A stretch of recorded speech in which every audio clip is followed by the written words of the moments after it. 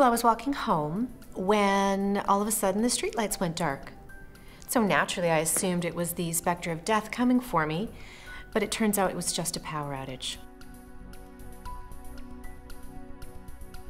The official story was that an Ohio power station failed, leaving 10 million Ontarians without power.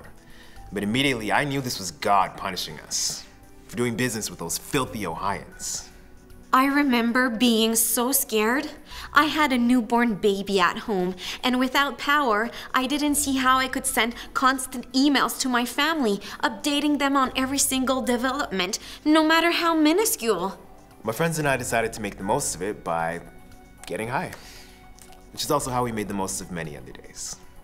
It was actually pretty fun, you know?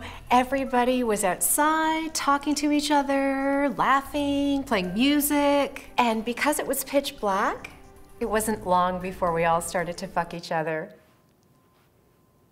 I tried going out and talking to my neighbors, but in the dark, none of them could see how cute my baby was. With the traffic lights out, I got to live my dream of being a crossing guard.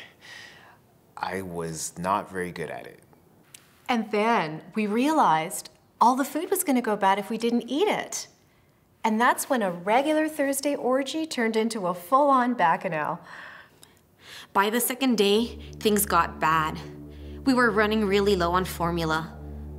Also, without being able to park my kid in front of the TV for a couple of hours, I started to realize I fucking hate my baby. I didn't even realize the blackout lasted multiple days. Being in the middle of a nonstop pork fest messes with your mind that way. On the third day, we were desperate. We'd gone through our entire stash. That's when Tyler rifled through his dad's drawer and found some old roaches. They looked nasty, but they did the trick. And then all of a sudden, the lights came on. And I looked around, and I realized I'd been alone the entire time.